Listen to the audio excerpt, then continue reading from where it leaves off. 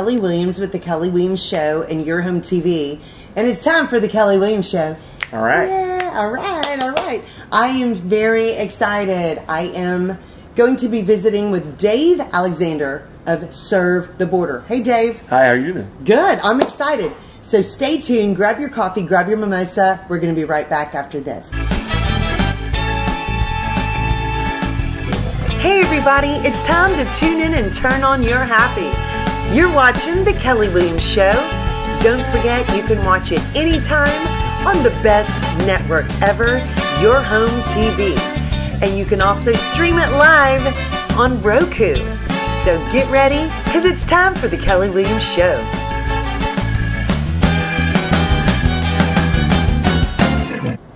All right, guys, we are back right here on the Kelly Williams Show, and I'm so excited because today I've got Dave Alexander with Serve the Border. Hey, Dave. How you doing? Good. I'm really excited. I'm so excited to have you today. We have a mutual friend, Jennifer Moran. Yes. That introduced us, and she was really excited for me to interview you. And after I got the information about you, I can't wait for people to hear about what you do and about this organization. This is amazing, guys.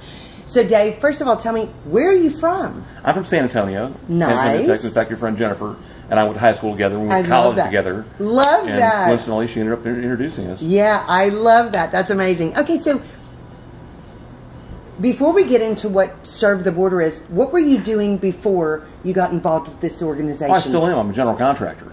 Nice. Yeah, this is side gig passion.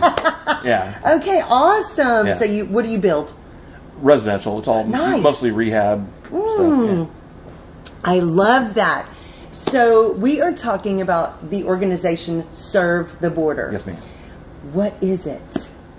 Well, we provide meals and a lot of love and a lot of support for all our law enforcement guys down at the border. I love that. Back in 22, my partner in this, Bill, got a phone call from some DPS guys in Austin that said, hey, we've got guys sleeping in their Tahoes on the border because we can't get a hotel room. Wow. Every room is rented out by the federal government to house people coming across the border. Wow. It was during the Haitian invasion in Del Rio. There's 15,000 people under the bridge. Wow, so they said, hey, can you go feed them? And Bill and I have been feeding people for different disasters for years. Oh, I love that. And so we loaded up and went down there and fed, I don't know how many hundreds of people. Oh, my goodness. 200 pounds of catfish, I mean, and Yum! fries, and we fed everything. Yeah.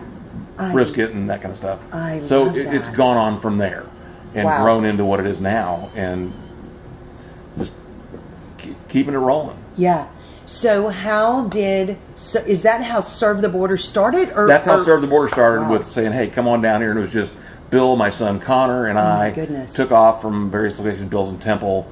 I'm in Huntsville. So we just headed down there to Del Rio, and that's what began it. Amazing. And we started going back, and just this year we became a 501c3, which was which was a bear, but we got it. It was done. Yeah, absolutely. Yeah. I love that. Do you remember what it was like your very first time down there at the border? I do. Like I said, there were no hotel rooms, so we were sleeping in our trucks as well. Wow. So we were down there for 3 days and just cooking and not a chance to shower until we got home. So that was nice to get back and get it done. It was a bit overwhelming when you went down there and saw all of those people under that bridge. Yeah. And suddenly they disappeared. On the way, it was odd because I was heading out down Highway 90 and between Uvalde and Del Rio. Yeah. And if I saw one white Greyhound bus heading east, I saw 100. They're brand new Greyhounds. Wow. And they were just loading these guys up on buses and shipping them all over the United States. Which that's still going on today. Yeah. It's not just on buses. They're flying them out now. Yeah. And it's not just the people from Haiti. Yeah. So it's pretty enlightening to have your eyeballs on it. What you see on the news is not what's really going on down there. Yeah, absolutely. Do you remember probably how grateful these border security guys were to have y'all down there, cooking them some home-cooked meals and feeding them? Because I can't even imagine what their do they even have major schedules? I mean, how does that work? They're working 12-hour shifts and busting it and it's not just Border Patrol guys. It's DPS, State Troopers, National Guard, law enforcement agencies from not only across the state of Texas, but from throughout the country are here protecting the border. Yeah. It's changed up a lot since February when the governor shut down Yeah. Shelby Park. We can get into that later. But they're from all over the place. So the gratitude is great. And getting into that group of people to feed them was kind of complicated because, let's face it, they're law enforcement officers. They're not just going to eat something that somebody gives them. Yeah, absolutely. So we had to get some blessings from a lot of people to get that. So they don't know who we are now. Yeah. Oh, I'm sure. And they're happy with the food. Yeah, I'm sure. So how often since 2022 do y'all go down? We try to get down there 3 to 4 times a year. Wow. Yeah, because it's a long haul. It's kind of a big production. Oh, yeah.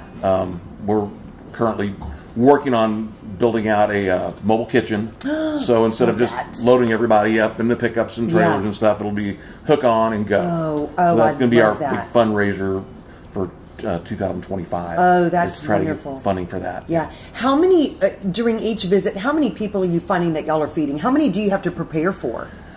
Wow. In February, we fed 4,650 meals.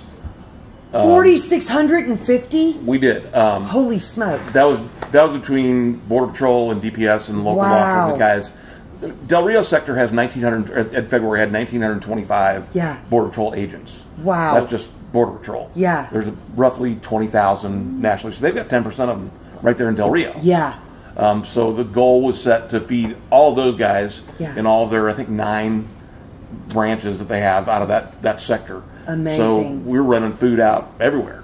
Oh my goodness! Does it change what y'all take down there and cook, or is it kind of consistent? Depends on the year. Part of the year. It depends on what we bring. What's available? Like on the first trip, we had Vernon's Country Catfish out of Conroe, Texas. Yeah. Thank you, Vernon's. Wow. Thank you, Mary. Yeah, thank you. They donated 200 pounds of catfish. Holy smoke! Just right out of the freezer. Here you go. Take it and feed these guys. Wow. And stuff like that. Well, by God, we're cooking fish that day, Yeah. And other times we'll get donations from different butcher shops. It'll be pulled pork shoulders. We'll do. Oh, I love that. I mean, we did, I think, 700 or 800 pounds of pork shoulders, 500 pounds of chicken breast on that trip. Wow. And I mean, it's just a lot of food, and the equipment to cook it is kind of hard to coordinate and get down there. Oh, I'm sure. And lots of volunteers. Oh, incredible. And we're going to talk about volunteers in just a minute. I want to ask you, when y'all first went down on your very first trip, what did you say to each other? Okay, what are we taking? How are we going to get all this food? Who do we start asking for help? What do you do? Pants. There were 3 people, my son Connor and Bill and I, that went down there. And we started talking on the phone on the way down to different people and say, hey, can you come to Del Rio and help us? And there weren't a lot of people down there helping us on that first trip. Yeah. But now that's changed. There's a lot more people. Oh, that's so good. A lot of people. Yeah, that is awesome. What does a one trip look like? How many days do you stay? 2 to 3 days. Okay. Yeah, we try to do it on a Friday, Saturday, Sunday, that's and then nice. head back home on a Sunday. Yeah. Oh, that's so nice. Okay, guys, I am right here with Dave Alexander of Serve the Border, and we are talking about everything incredible that they are doing to provide food and meals and things for the people who secure our border. So we're going to be right back with more after this commercial break. Unwind by the water at South Shore Harbor Resort, the premier waterfront getaway located just south of Houston. We are the ultimate getaway with a range of activities for all ages. Soak up the sun by our refreshing pool or spend a day on the water. Pamper yourself at the relaxing spa and savor delicious cuisine at our on-site restaurants. Book your stay now and enjoy a rejuvenating vacation experience. South Shore Harbor Resort and Conference Center. It's time to enjoy. All right, so we are back right here on the Kelly Williams Show. We are talking with Dave Alexander with Serve the Border. Dave, this is an amazing conversation, and I don't even know how many people know that y'all are doing this. This is really amazing what you're doing.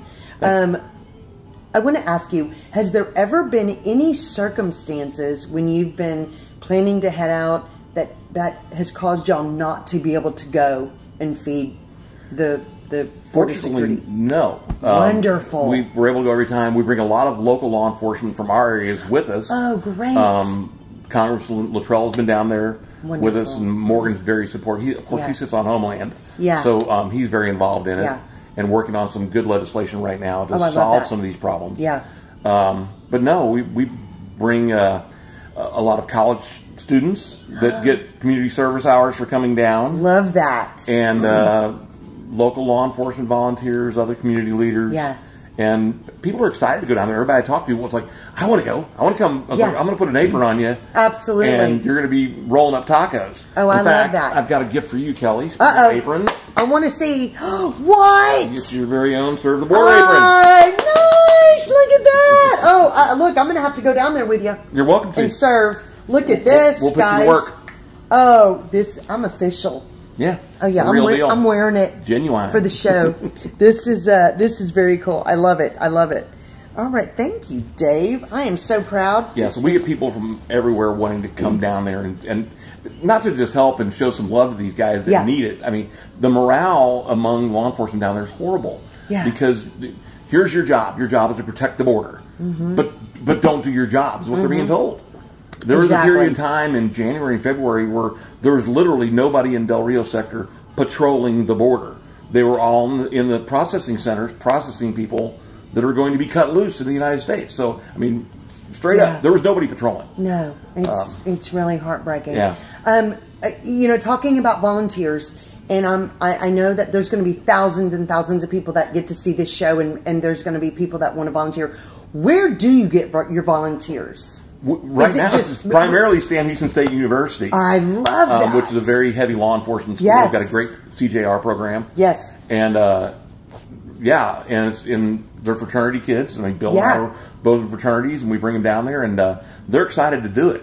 They get the community service hours, but they also get to meet a lot of people in law enforcement. Yeah, and with that university being so involved in criminal justice, they get to meet some people they could potentially go to work with later on in life. Oh, this is fantastic. Yeah. Do any of your volunteers have to have anything signed before they go down? Signed by?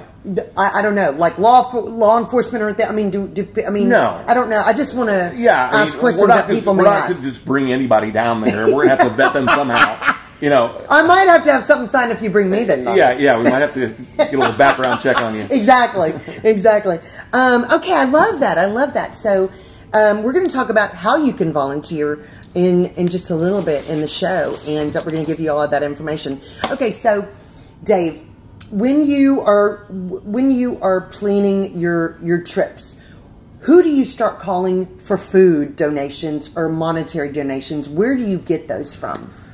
Food donations, they come from a variety of places, local restaurants, local grocers who say, I love that. Look, I've got 300 pounds of chicken that's going to be out of date in a week. That's no problem. We're leaving Thursday. Oh, I love that. So we'll get donations from them. Local butchers. Bill has a butcher shop up in Temple that has been very generous to us, and they're always donating food. I love that. Yeah, it's been pretty good. And then you'll have people go out and buy. We had a guy up in Conroe go out and buy 500 pounds of chicken breasts. Yeah. And donated it to us. So we took it down there and cooked it all.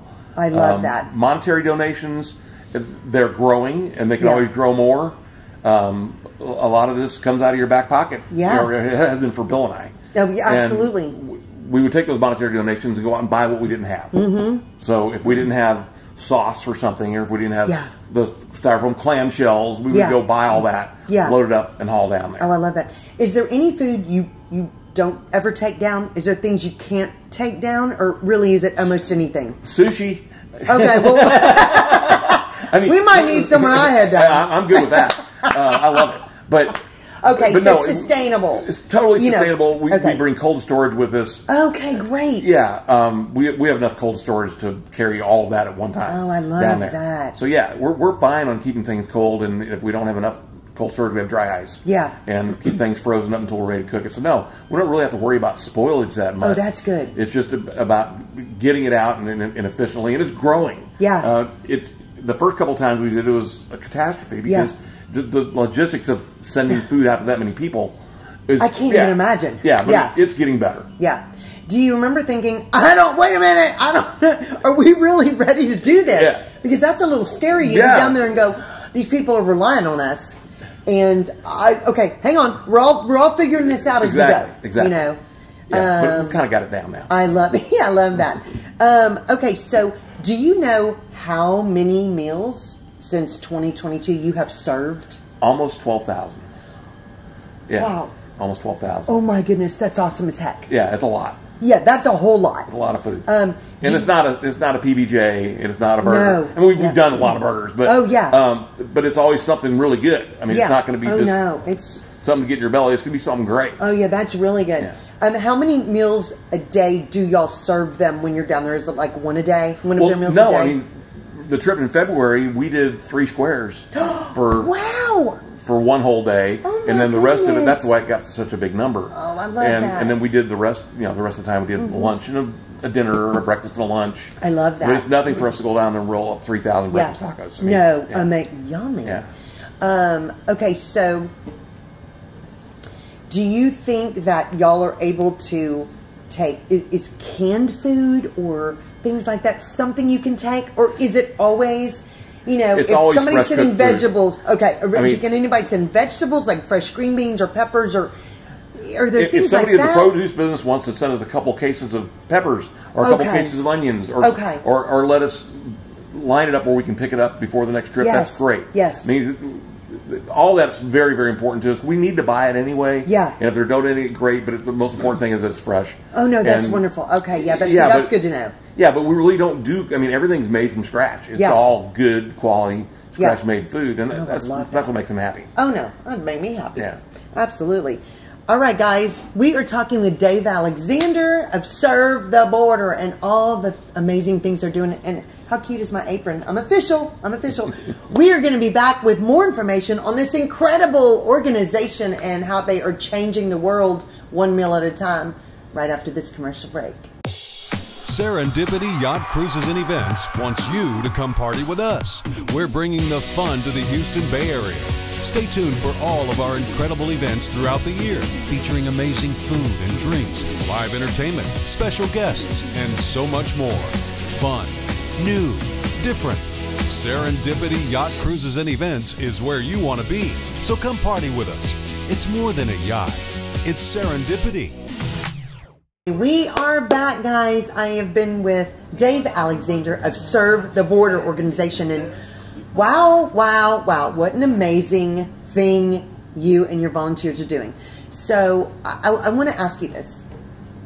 The reality is you are 3 to 4 times a year down taking food to all of these people who are protecting our border and serving and selfishly, of course. You are seeing what's happening at the border in real time. Yes. Can you give us a little bit of information about what you are seeing and what is happening? Okay.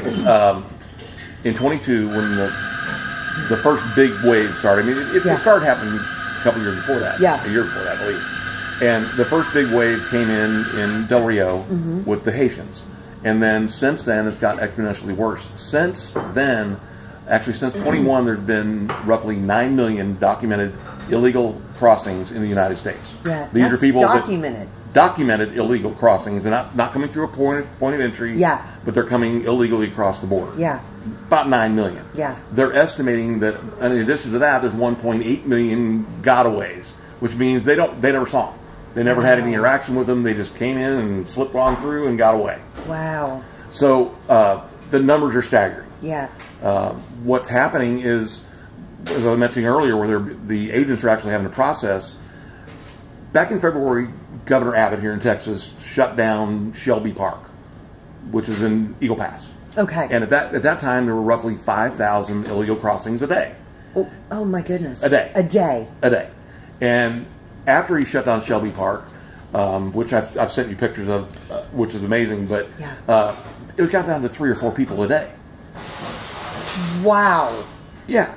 I mean, it's a ghost town, and like I said, I sent you photographs. Yeah, of it. amazing. It was a complete ghost town. It was covered with state guard guys and DPS troopers and airboats and all this. So what happened is that was like the go-to place, which is a rock's throw from the legal point of entry in Eagle Pass, Beatrice Neggers. Yeah. So from then, they started going down the river a little bit towards Laredo sector and up the river a little bit towards El Paso. Yeah. And since then, they've gone all the way out to Arizona and California and boom, boom, boom. Yeah. So it really didn't cut down on the number of people entering our country illegally every month. Yeah. It just moved them. Yes. Okay.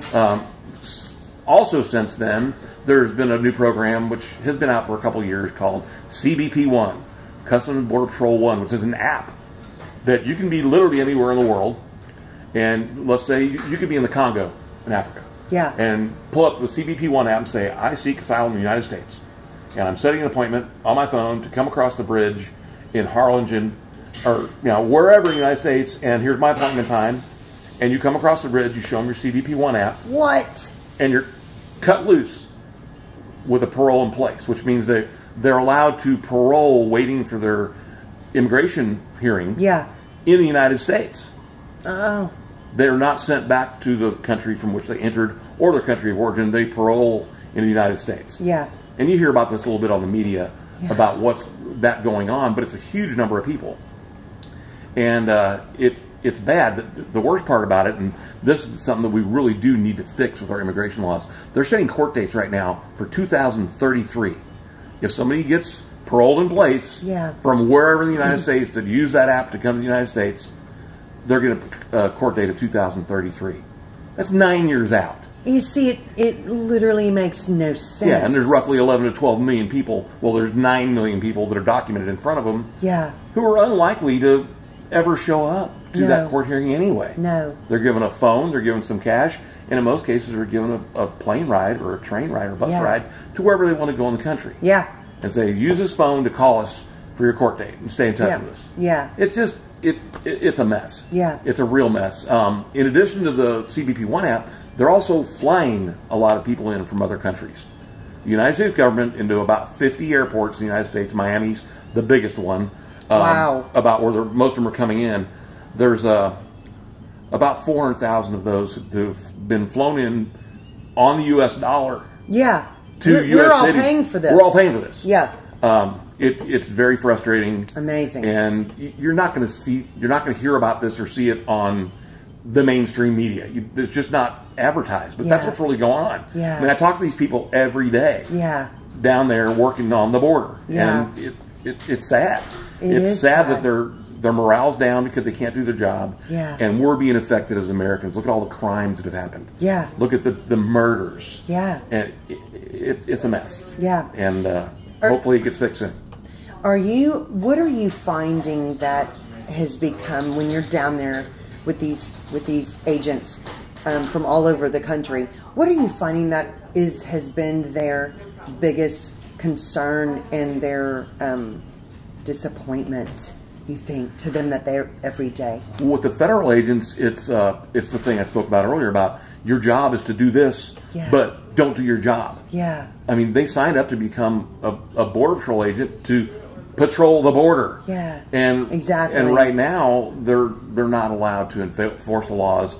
Yeah. They went off to the Border Patrol's FLETC, which is a federal law enforcement training center. They've got their own, I think it's in Artesia, New Mexico. They didn't spend the 6 months there learning how to be an agent to go out and not be an agent. No. So it's a morale buster. Yeah. And it's sad to see, and that's really what drives us to do what we do, is go down and show them some love. Throw your arm around them, grab a guitar. Absolutely. I mean, just do something to keep them pumped up a little bit. Absolutely. And we've got all their families. I mean, they bring the kids out to these things where we're cooking. It's great. I love that. Yeah.